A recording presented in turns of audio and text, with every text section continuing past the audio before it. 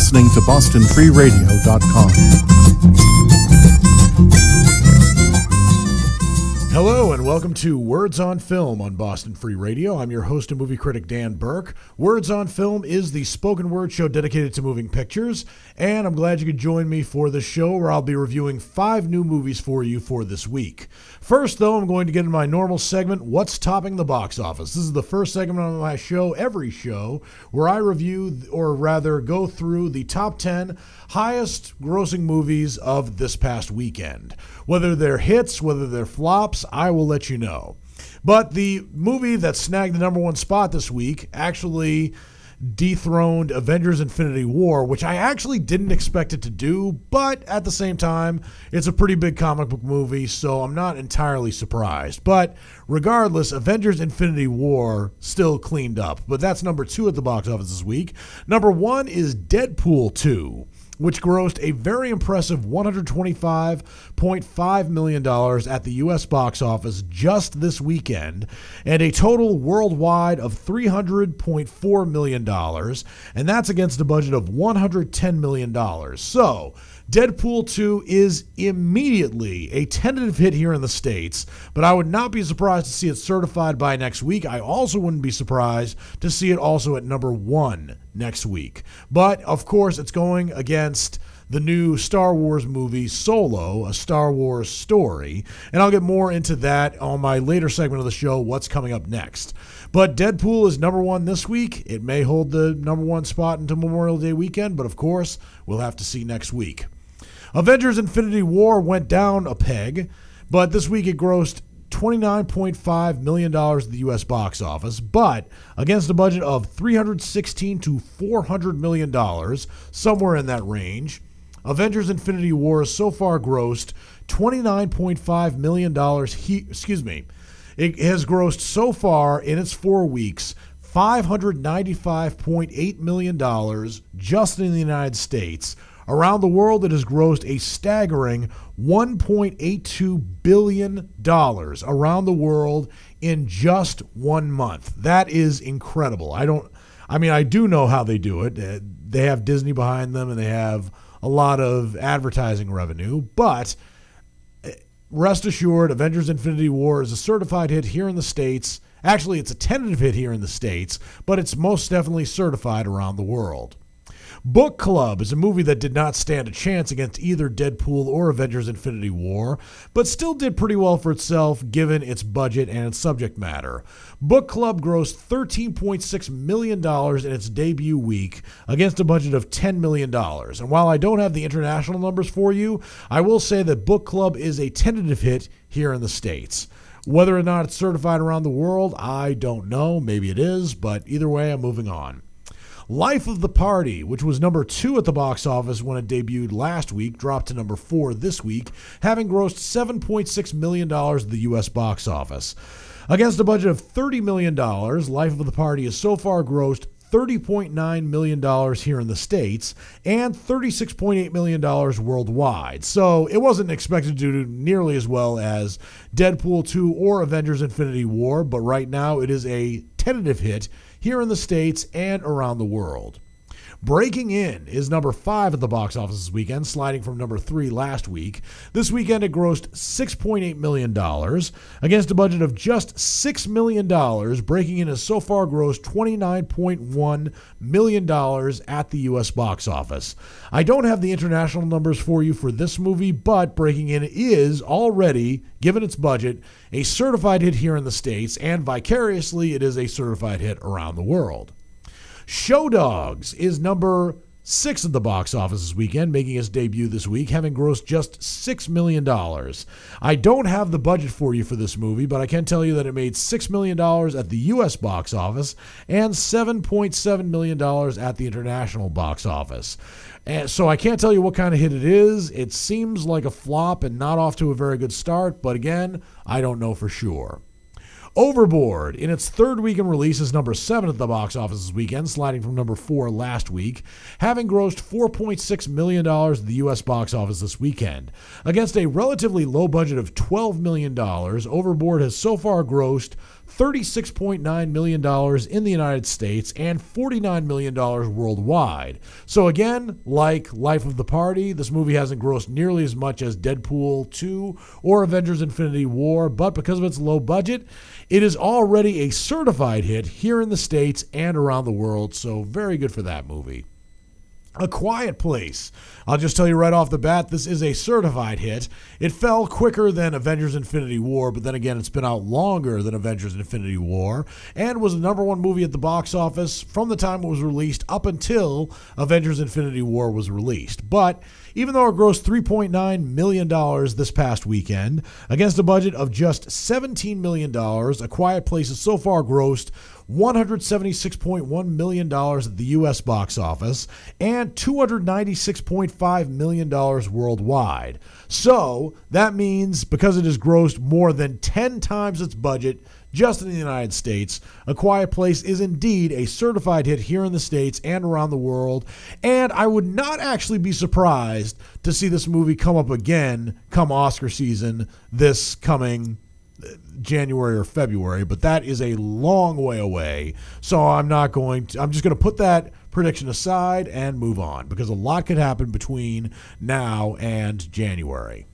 Rampage is number 9 at the box office this weekend, having grossed $1.6 million at the U.S. box office this weekend, which isn't very much, but against a budget of $120 million, Rampage has so far grossed $92.5 million here in the States and $407.4 million worldwide. So while it is not a hit of any kind here in the States and probably never will be, Rampage is actually a certified hit around the world. So very good for that movie as well. And finally, at number 10, the Amy Schumer comedy I Feel Pretty in its 5th week in release. It's number 10 at the box office this weekend, sliding from number 6 last week. And I Feel Pretty grossed $1.3 million at the U.S. box office this past weekend.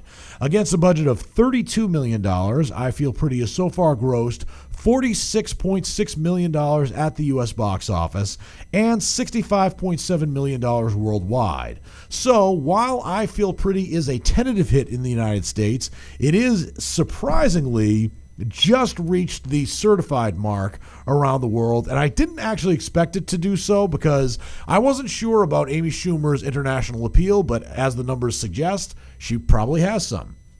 I'm probably okay to have one more drink before I drive home. I'm probably okay. I open the window to stay alert.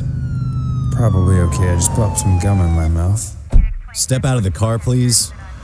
I probably made a mistake. Probably okay isn't okay when it comes to drinking and driving. If you see a warning sign, stop and call a cab, a car, or a friend. Buzzed driving is drunk driving. A message brought to you by NHTSA and the Ad Council. Your favorite Boston Free Radio artist will be taking over the airwaves to bring you new and original content.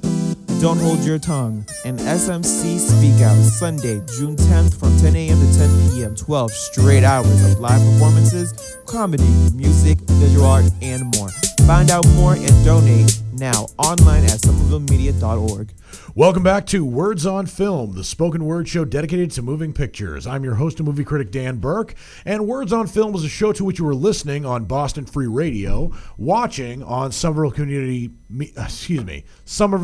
Access Television, or some community TV station around the country that was kind enough to pick up this broadcast.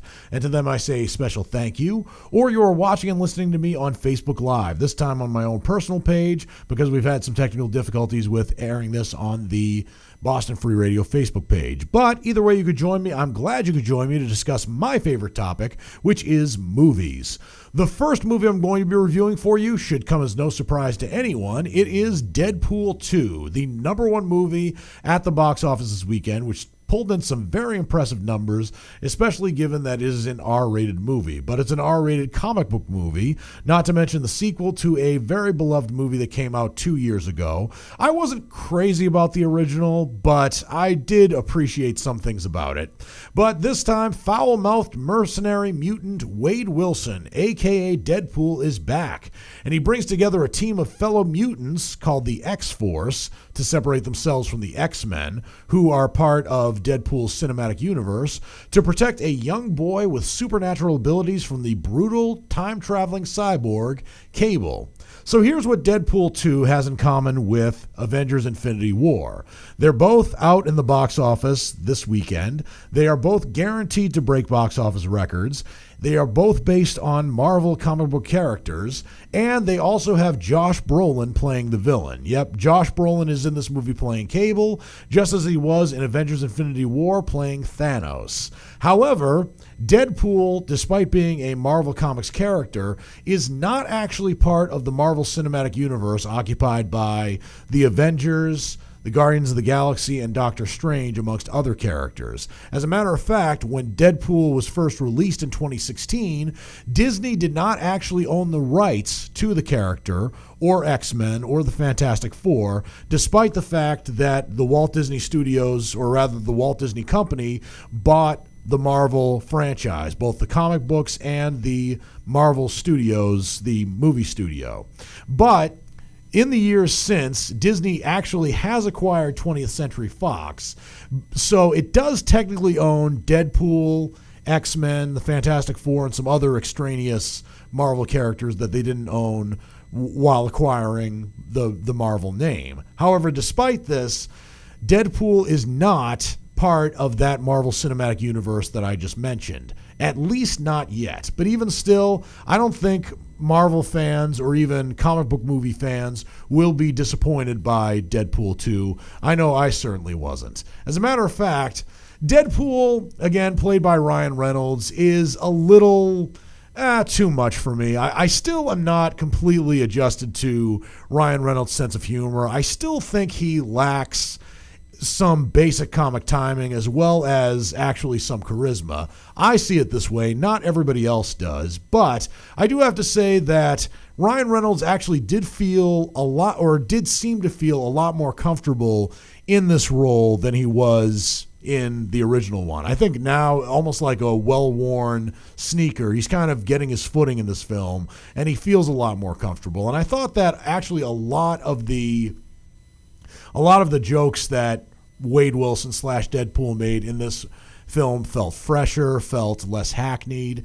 The only ones I didn't really like were the ones where Deadpool breaks the fourth wall and mentions something about the movie's casting and some of the plots that felt like lazy writing, which he actually does state at one point. But what I really liked about Deadpool 2 was not only the writing being sharper, but also the fact that because Deadpool has created this X-Force, which is slated to be another movie in the Deadpool / X-Men universe, but I liked the fact that there were other people in this movie that shared the spotlight with Deadpool and kind of took a lot of the I shouldn't say spotlight away from them, even though they did, but either way, the side characters in this film were played extremely well. I especially loved the newest member of the X-Force, whose name is Domino, who's played by an African-American actress who I wasn't familiar with before. At least I recognized her face, but I haven't seen her in many other movies. Her name is Zazie Beetz. And those of you who are TV watchers will probably know her best from her role in Atlanta, which is the Donald Glover TV series, which is doing really well. I actually have not seen a single episode of Atlanta, but I know it's won a couple of Emmys and it's gotten some great reviews. But I loved her in this movie. Domino is a superhero whose superpower is good luck. And I thought that not only did Zazie Beetz have a lot of charisma and confidence that Ryan Reynolds actually lacks, but also her scenes in this film were absolutely amazing. I also really liked the young, troubled youth in this film, whose name is Russell, and he's a mutant who is not part of the X-Men, very much like Deadpool, but is also a troubled youth like Deadpool was. He's played by a young New Zealand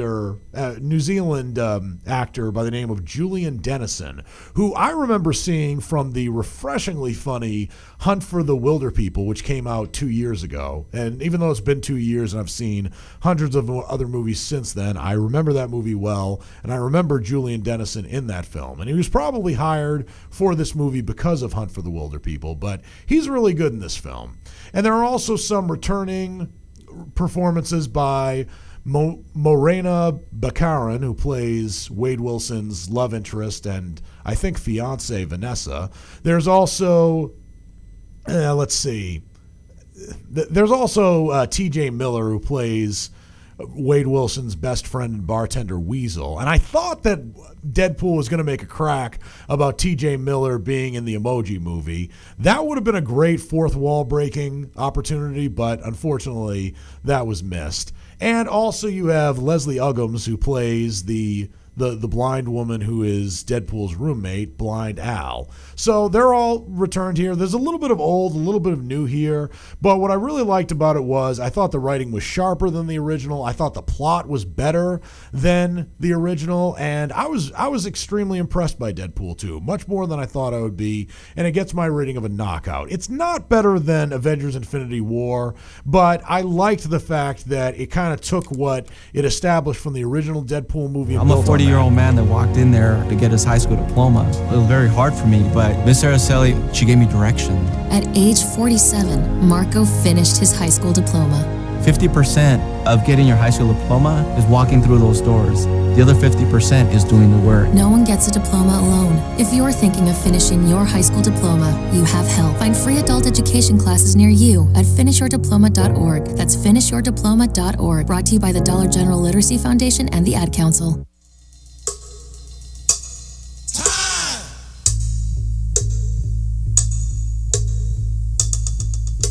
This is Alan Patterson. I want to invite you all to tune into my music radio show, Voices of Time, heard live each and every Wednesday from 3 to 5 p.m. Eastern Time on Boston Free Radio at bostonfreeradio.com.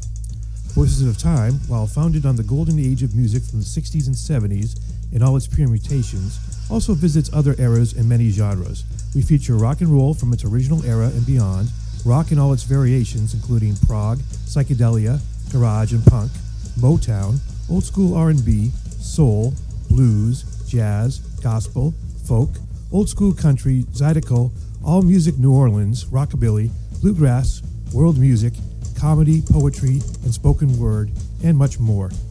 Please come and join me for an adventurous 2-hour ride into the stratosphere of sound where the voices of time reverberate for all eternity.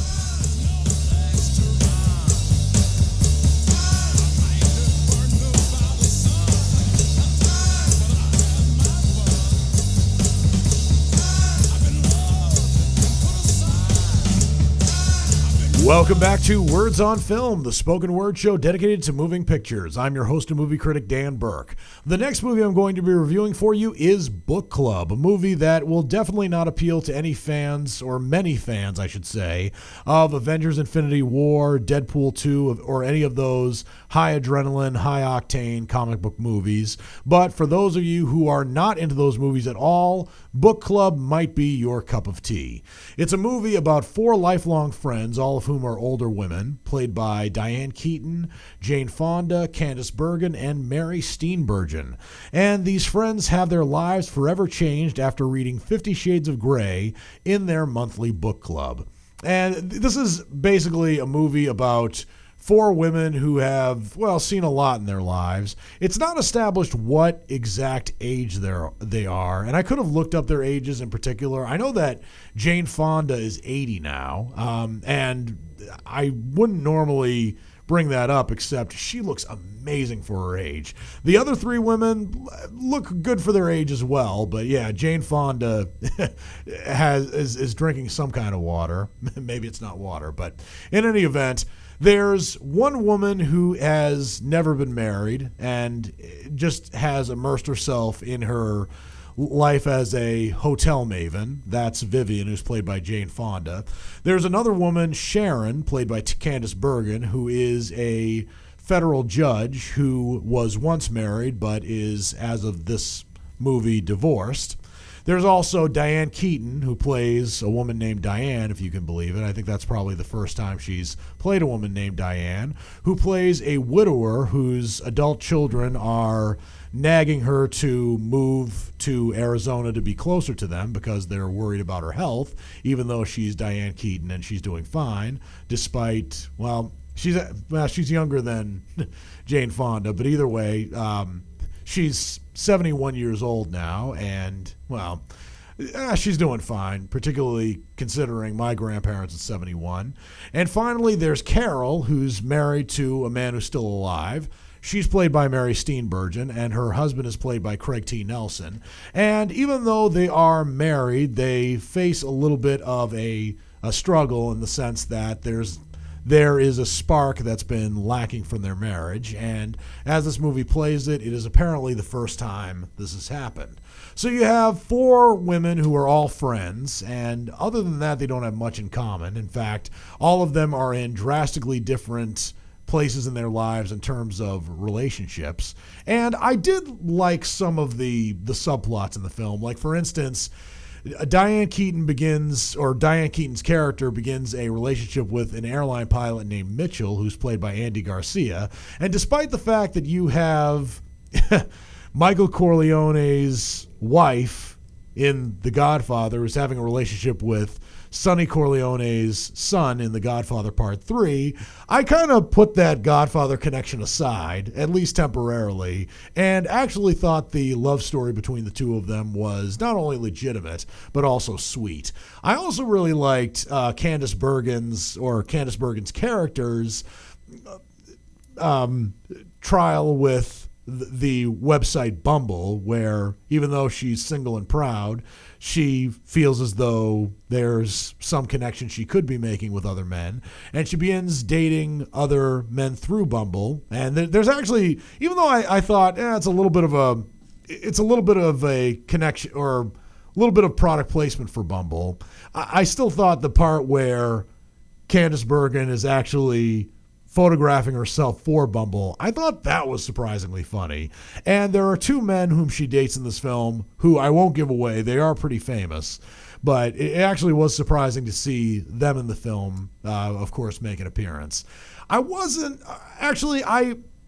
The subplot I was probably the least impressed with, only because I've seen it several times before, was where Mary Steenburgen and Craig T. Nelson are trying to rekindle their romantic relationship by taking dance lessons. I just feel like I've seen that in so many movies, including with the dance lessons, that I didn't really need it here.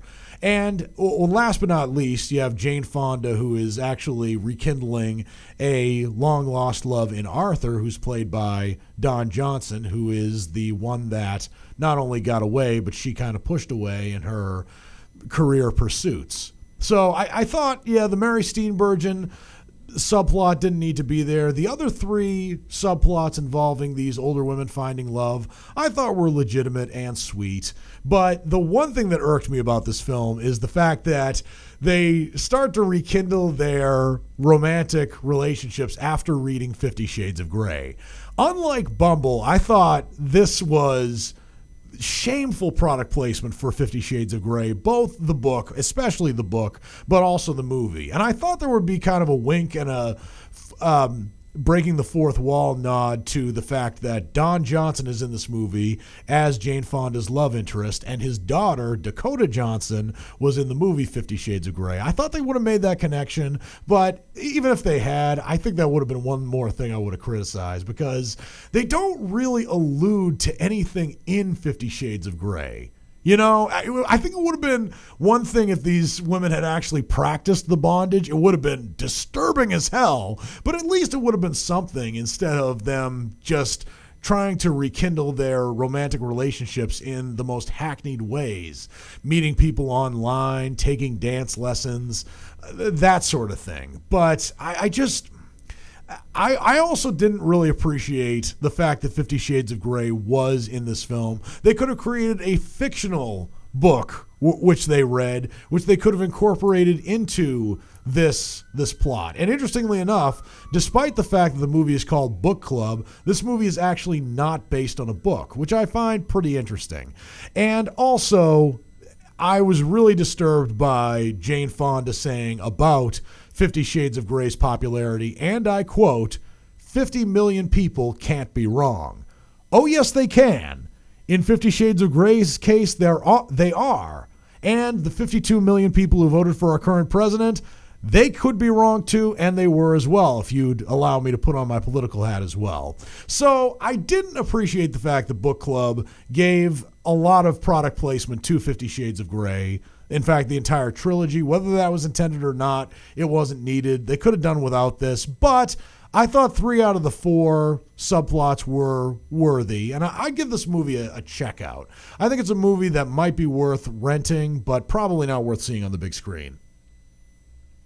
In the wake of a disaster, what one thing can you send that will help people the most? A blanket, a tent, a sandbag, a doctor. Actually, if you send a monetary donation, you send all these things. Even a small donation can make a big impact and can quickly become exactly what people affected by disaster need most. In the wake of a hurricane, your monetary donation can make a huge difference to those in need. To donate, visit supporthurricanerelief.org. That's supporthurricanerelief.org. Brought to you by the Ad Council. Greetings and welcome to the Beautiful Me Club. Save the date, Saturday, September 29th, for the 4th annual Evolution of Hip Hop Festival. Hi, I am Yvette, and I am the creative director for the Hip Hop Festival. Please join the Somerville Arts Council, Somerville Media Center, the Somerville Line, What's the Word Radio, to celebrate this wonderful event. Saturday, September 29th, 2018, from 3 to 7 p.m.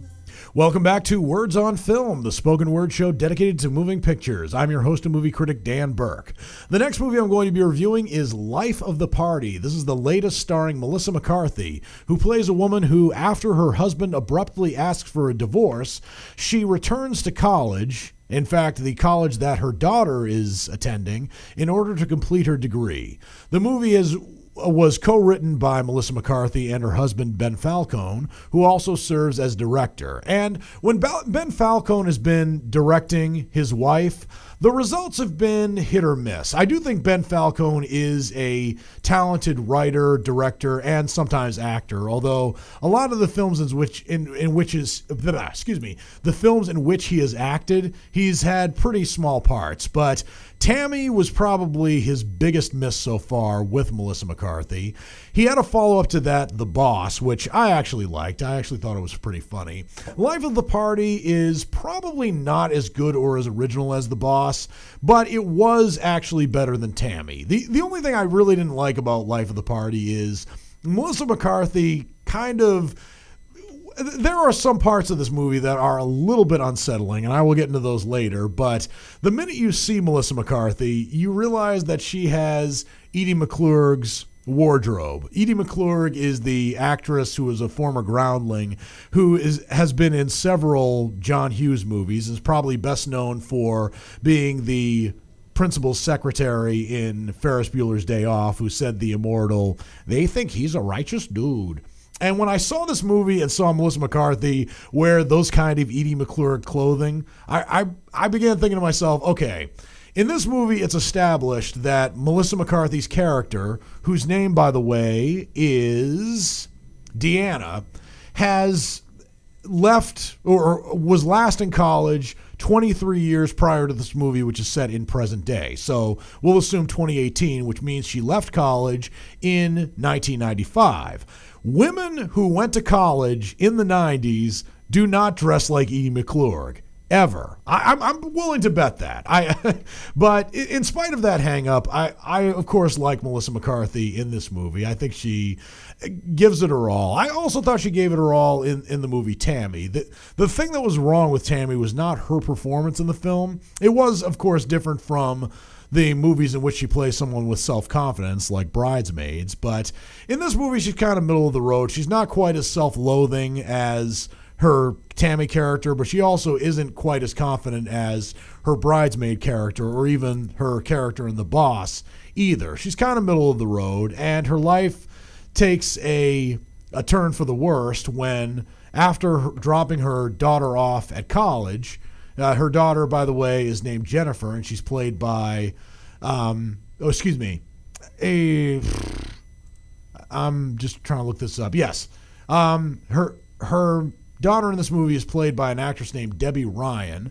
And Debbie Ryan, actually, I thought, just a side note, she is a dead ringer for Jenna Fisher. So if there's ever a movie or a TV show that comes out that stars Jenna Fisher, this actress, Debbie Ryan, should probably play her either her daughter or her younger sister. But I thought, even though she doesn't look a thing like Melissa McCarthy, I thought she was very believable as Melissa McCarthy's daughter. But in any event, Deanna is actually dumped in this film by almost as soon as she drops her daughter Jennifer off to college by her husband, who basically says, as soon as they're pulling out of the driveway of her sorority house, I want a divorce. And he calls it being transparent, but of course that there's being transparent and there's dropping the ball. And it turns out that this husband is leaving Melissa McCarthy's character for a character who's about the same age but is better looking. And her name in the movie is Marcy, and she's played by Julie Bowen, who, yes, she's very pretty, but of course, you immediately hate the husband for leaving Melissa McCarthy, as you probably should. But also, the actor who plays Melissa McCarthy's soon-to-be ex-husband is an actor by the name of Matt Walsh, who is not an especially great-looking guy. And when you see him leave Melissa McCarthy's character for Julie Bowen's character, you're thinking less, how could you, and more, Julie Bowen, how could you marry a guy who looks like this? But I'm just saying, but it's for plot point's sake. But as the movie tells you, Melissa McCarthy's character did actually attend the same college as her husband Dan, but unlike her husband Dan, she did not actually finish. She got pregnant during her at the end of her junior year of college and didn't return for her senior year. So she finally, after this divorce happens, goes back to her daughter's college, which was actually her alma mater, to finish up her final year. And from there, hilarity kind of ensues. This movie did actually remind me thematically of Back to School, except instead of this self-made millionaire, you have this middle-class woman who's coming back. So there isn't a money factor here where she has as much money as she wants. She can basically do whatever she wants, unlike in Back to School. But there are certain themes that come up in this movie. And what I did appreciate about the film, which I appreciate about all the good college movies, is it didn't make college out to be this 24-hour orgy.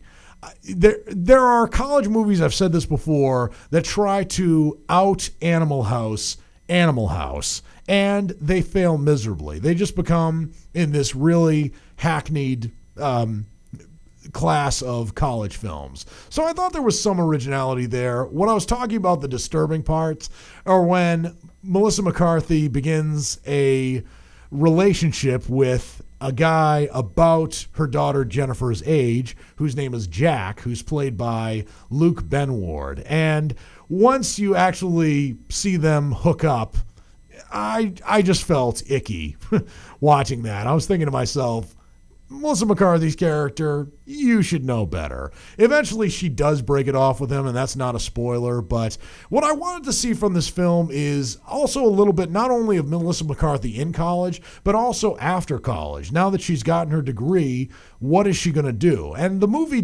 left out that part as well, which I thought would have made it a more original movie. But as it stands, I give it my rating of a checkout. I did think Melissa McCarthy was funny. I thought the actress who played her daughter was also really good and played off well. Hi, I'm Danica Patrick. Watching my nieces grow, play, and learn is amazing, but not every child gets to be carefree.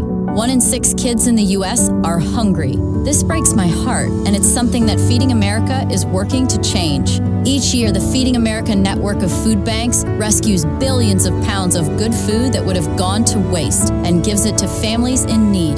To help, visit feedingamerica.org. Brought to you by Feeding America and the Ad Council. A mighty feast of hot, steaming music brought to you in stereo by BostonFreeRadio.com.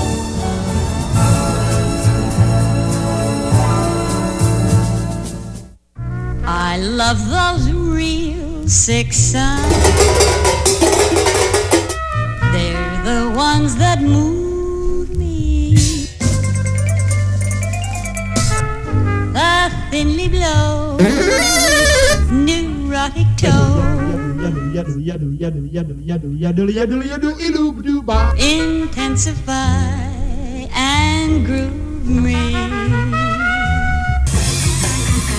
All this and more on Unpopular Music, Saturdays at noon on Boston Free Radio. Welcome back to Words on Film on Boston Free Radio. I'm your host and movie critic, Dan Burke. The next movie I'm going to be reviewing for you is Show Dogs, which is not to be confused with Snow Dogs, which is a movie that came out 17 years ago starring Cuba Gooding Jr., which you probably haven't seen. So, if you've ever watched Miss Congeniality, the movie starring Sandra Bullock, and thought to yourself, you know, this movie should have more dogs, then Show Dogs is the movie for you. But my guess is that only 5% of my listeners, if that, and that's probably a generous estimation, feel that way. But that's essentially what Show Dogs is. Show Dogs is a movie about talking dogs, and it's like Miss Congeniality with dogs. Let me explain. It's a movie about Max, a macho, solitary Rottweiler, who's voiced in this movie by Chris Ludacris Bridges. And he is ordered to go undercover as a primped show dog in a prestigious dog show, along with his human partner, played by Will Arnett, to avert a disaster from happening. So this is a movie where the dogs talk. There are real dogs in this movie. They're not CGI dogs, even though there are some animals who aren't domesticated dogs who actually are CGI characters, and you can tell immediately that they are CGI.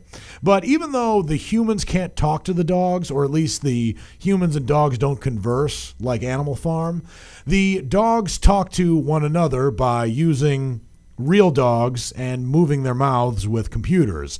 And it is a pretty disturbing special effect, especially with this Rottweiler Max. And also, I was waiting for this movie to be funny, and ultimately it never really was. It is a dumb buddy comedy that will probably not even appeal to kids. I guess it might appeal to dog lovers, but I was watching this film, I was thinking less about the voice actors in this film, who I actually thought were pretty good. I thought that, of course, Ludacris was a pretty good fit for the dog Max. And as I was watching it, I like my voice actors to be anonymous, but I was thinking to myself, A, who is this? And I didn't figure it out until the credits rolled. But B, this is a good fit for a Rottweiler, this voice. But I just wish he was in a better movie.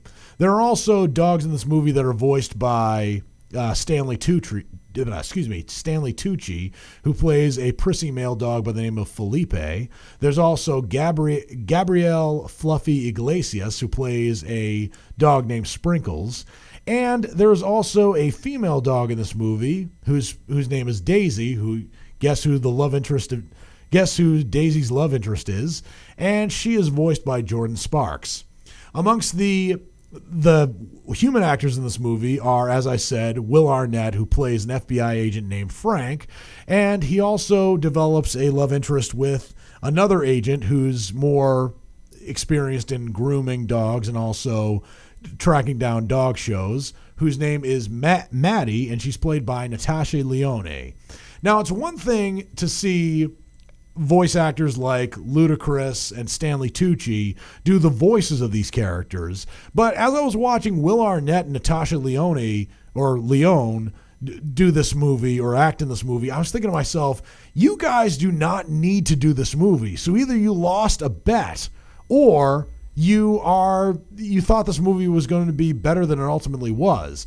And to Will Arnett and Natasha Lyonne's credit, they do the best they can with this film, and I thought actually the chemistry between the two of them was pretty good, but ultimately it really wasn't all that funny. As a matter of fact, there were only a couple of scenes at which I laughed.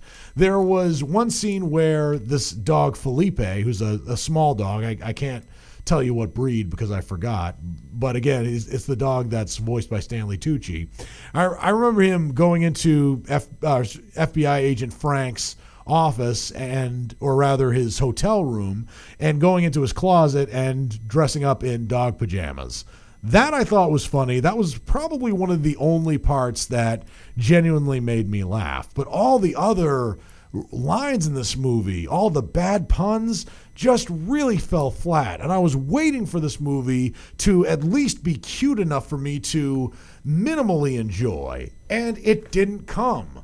I just thought it was a cliche of buddy cop movies, talking dog movies like Marmaduke, and of course, as I mentioned before, Miss Congeniality just at the Westminster-like dog show. And this is all to track down a criminal who is stealing exotic pets, including one panda that is obviously CGI. And you can tell the difference just by looking at the dogs in this film and also looking at that panda and the tricks he could do. No trainer could ever probably train a panda to do, particularly in a movie that's probably not more than $20 million in budget. Although, as I mentioned in my first segment, What's Topping the Box Office, I don't actually know the budget of Show Dogs. And that is probably not a very good sign, but I could be wrong about that. But either way, I just think that kids today, even little kids, might like this movie, but I would like to think that children are more sophisticated than this film. And also, the movie doesn't really know, even though it's rated PG, whether it wants to appeal to kids or to their families. If they wanted to appeal to just kids, I could respect that. I wouldn't necessarily like the movie, but at least I would respect its target audience. But there is an embarrassing scene in this film where the Rottweiler Max, who's a street dog who's in this movie posing as a Westminster dog show candidate, actually gets a bikini wax, and it is an incredibly stupid scene. The dog screams, and I actually thought it was scary looking rather than funny, but maybe that will make little kids laugh. It seemed to be something to appease to the adults or the kids who are bringing their children to see this film. At least I'm speculating, but it's one of those instances where this movie, Show Dogs, tried to please everyone and ended up pleasing no one, and it certainly didn't please me, and that's why it gets my rating of a flunk out.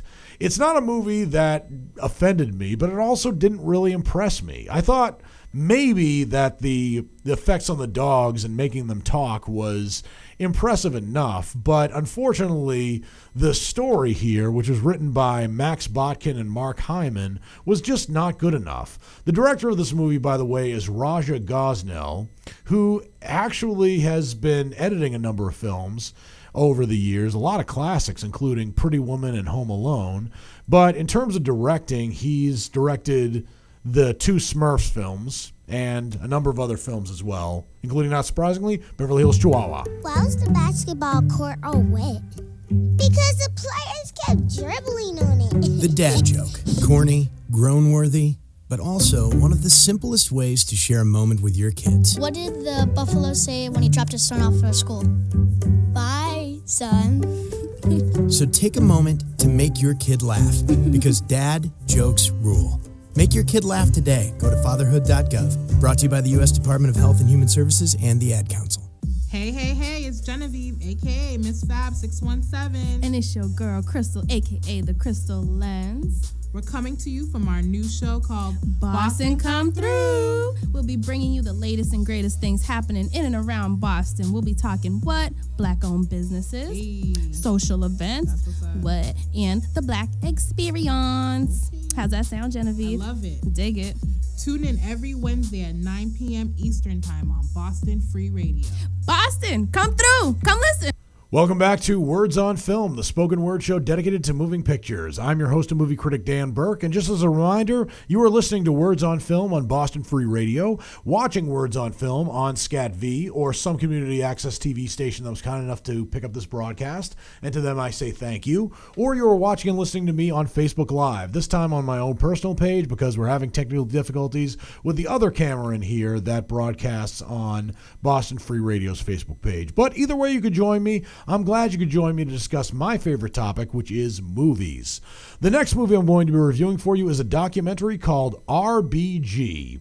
What does RBG stand for? Ruth Bader Ginsburg. And this movie is, of course, a look at the life and work of Justice Ruth Bader Ginsburg. Not only her influence on the law, but also her surprising and unexpected influence on pop culture as of late, especially since the publication of the book The Notorious RBG, and also her counterculture appeal, especially in this day where there aren't a lot of heroes in Washington, or at least not a lot of heroes we hear about on the news.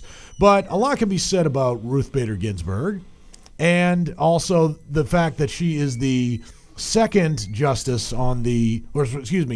second female justice on the U.S. Supreme Court. The first, of course, was Sandra Day O'Connor. And you get actually a lot of really interesting interviews in this film from Ms. Ginsburg herself, as well as Gloria Steinem, Nina Totenberg, Ruth Bader Ginsburg's late husband, who actually got a fair amount of interviews for this film before unfortunately passing on of stomach cancer years ago. And yeah, this movie tells you just about everything you probably need to know about Ms. Ginsburg, how she got started in law, how her testifying before the Supreme Court long before she was a justice, and also her unexpected pop culture appeal these days, and how she actually goes to campuses and actually sells out wherever she speaks. And the movie also delves into her relationship with other justices, including Antonin Scalia, who, unlike Ruth Bader Ginsburg, was the more conservative member of the Supreme Court. So this movie has a lot in it, and I don't quite know exactly where to start. I really liked where this movie started, where the movie ended. I loved the graphics that this movie used, as well as its pretty much its use of archive footage. And this movie is co-directed by Julie Cohen, who has directed such previous documentaries as American Veteran, The Sturgeon Queens, and The Unforgettable Hampton Family, none of which I've actually seen. The Unforgettable Hampton Family is a documentary that was a short that aired on TV, and as of yet, Ms. Cohen has not actually been nominated for an Oscar yet. She's been nominated for Best Documentary actually at the Cleveland International Film Festival, and that was actually this year. She's also received nominations for the Los Angeles Jewish Film Festival, the Miami Film Festival, for, again, RBG here. And I'm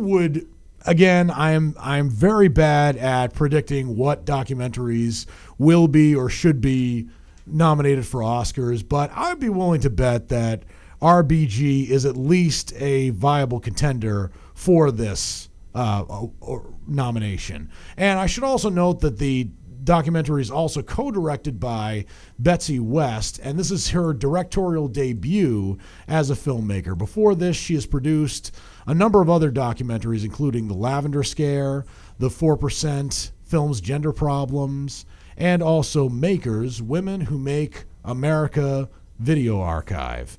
So these are two filmmakers who have had a lot of experience in the documentary genre. Probably not they've had an extensive amount of experience, and what more is there to say about this documentary? It tells you a lot. It has a lot of great interviews with various people in Ruth Bader Ginsburg's life, including actually President Clinton, who appointed Ruth Bader Ginsburg into the U.S. Supreme Court in 1993. And it also delves into some of the triumphs not only of Ruth Bader Ginsburg's stint, or rather her career in the U.S. Supreme Court, but also much before she was appointed to the Supreme Court. And it also gives a little bit of information about some of the mistakes she's made in the Supreme Court. Like, for instance, before Donald Trump became elected president, she actually let it slip that she thought that Donald Trump was unfit for office. It's not that she had many people who, it's not that she had no one who disagreed with her, but she had plenty of people who did. And the movie delves into, well, the ramifications of making such a statement. And it also shows that she also retracted that statement and apologized, which says a lot about her character. So RBG is a documentary which I give my rating of a knockout, and I've got about a minute and a half to tell you more about what I think of this film. But as I said, it's very well researched. It makes a lot of great use of interviews as well as archive footage, both video archive footage and audio archive footage. And this is great not only for people who are fans of her cult of personality, but also people who are probably not as familiar with her legacy. I would imagine liberals would love this film immensely. Conservatives, maybe not so much, but already this movie has been racking up a lot of nominations. As I said, it's been nominated for Best Documentary and Best Direction at the Cleveland International Film Festival. It's also been nominated for the Miami Film Festival for Best Documentary, and for the same awards at the Sarasota Film Festival and the Wisconsin Film Festival. And again, these are, I stand corrected on that. This movie has been nominated for Best Documentary at Cleveland and Miami. It's actually won Best Documentary at the Sarasota Film Festival and the Wisconsin Film Festival. So that's a pretty good start. And I would hope that a movie like this would be nominated for Best Documentary. But as I've said before, I am so wrong about the documentary category, because more often than not, I'd be lucky if I see 2 films that were nominated for that category. But as I've said before, as I've got 5 seconds left to go before the break, this movie has a very good chance, and I'd like to see it nominated. Come on, smile. Oh, honey, he's still not smiling. Maybe he's not a smiler. Yeah, maybe he's just not a happy baby. Maybe he's just being a boy. Or maybe he's teething. Maybe it's just a phase. Maybe he has autism, and we can definitely do something to help. Maybe is all you need to find out more about autism. No big, joyful smiles by 6 months is one early sign. Learn the others at autismspeaks.org/signs. Brought to you by Autism Speaks and the Ad Council. Every Tuesday at 3, something special happens on Boston Free Radio. Why, it's Toppers with your host, Gil. Toppers, spinning the tunes that today's youth demand. From Justin Bieber to Lady Gaga to the Fleetwoods. And, on occasion, Hoagie Carmichael. If you missed the program, you can check out the archives at Toppers Radio, that's one word, .blogspot.com. Toppers. Welcome back to Words on Film, the spoken word show dedicated to moving pictures. I'm your host and movie critic, Dan Burke. And now that I've reviewed the 5 movies that I'm going to be reviewing for you for this show, it's now time for my final segment, What's Coming Up Next? These are the big films, unless stated otherwise, that are coming out in theaters near you, unless stated otherwise, this coming weekend. And the biggest movie that's coming out in theaters this weekend, which is going to challenge and maybe succeed Deadpool 2 for the #1 slot in the box office for this coming weekend, is the movie Solo, a Star Wars story. And this is a movie which details Han Solo's adventures before the events of Episode 4, probably after the events of Episode 3, but I can't entirely confirm that. But during an adventure into a dark criminal underworld, Han Solo meets his future co-pilot Chewbacca and encounters Lando Calrissian years before joining the rebellion. You might remember in the first 3 Star Wars movies, that is Episode 4 through 6, Han Solo was of course played by Harrison Ford, and Lando Calrissian was played by Billy D. Williams.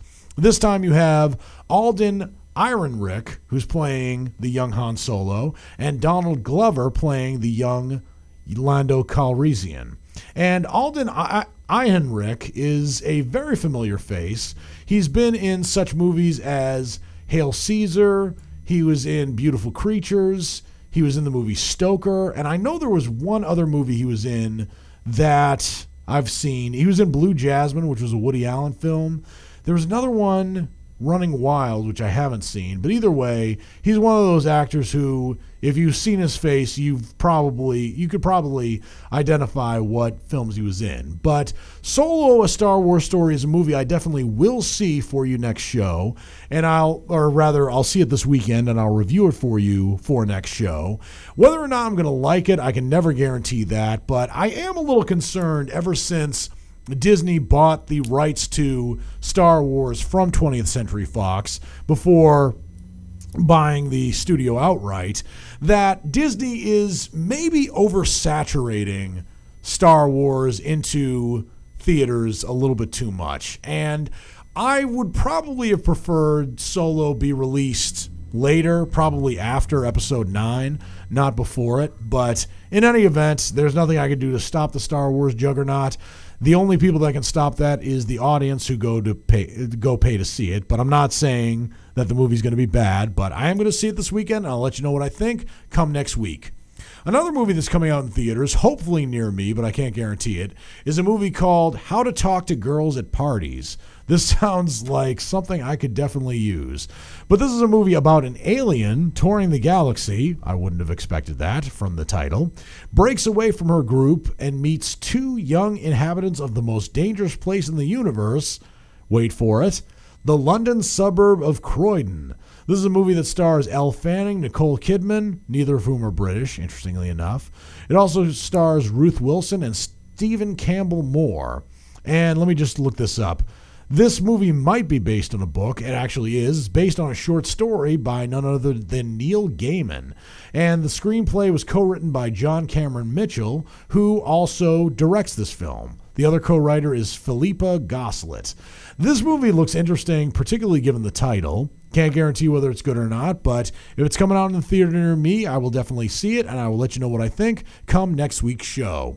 The other movie that's coming out in theaters that looks interesting is a movie called The Gospel According to Andre, which is a documentary, and it's a movie about a man by the name of Andre Leon Talley, and it takes you from the segregated American South to the fashion capitals of the world, where Mr. Talley is an operatic fashion editor, and the movie details his life and career.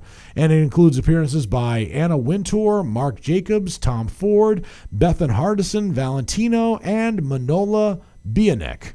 So for those of you who are close to the fashion world, unlike me, you will probably recognize these names instantly. I don't, but the fact that you have a black man who is part of the burgeoning fashion industry where you don't see a lot of black people, let alone men, I'm very interested to see this film. I will not at all identify with any of the high fashion designers, but it looks like an interesting film, and I will hopefully see it if it comes out in the theater near me. If not, I'll wait until it does, and I will let you know what I think come next week's show. But that just about wraps things up with this week's edition of Words on Film. Of course, I am your host and movie critic, Dan Burke, and the views and opinions expressed on Words on Film about movies or otherwise are solely those of your host and movie critic, Dan Burke, i.e. me. They do not necessarily reflect the views and opinions of any employees who are working at the station airing this broadcast or the station as a whole. And of course, Words on Film is the spoken word show dedicated to moving pictures. I am very excited to talk about films with you this week. I'll be even more excited next week. So until then, this is Dan Burke saying I'll see you at the movies.